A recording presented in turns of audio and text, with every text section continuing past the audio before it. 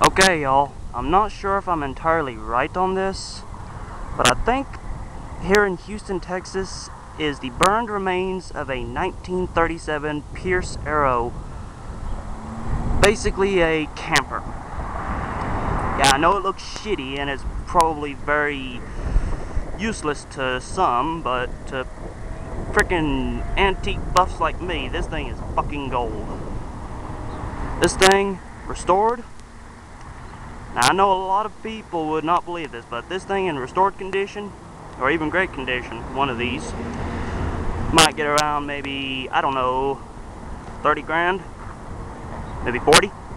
This condition, probably 5, 6 grand, as is, missing a lot of shit, and burned the fuck out with its wooden frame, burned, gone.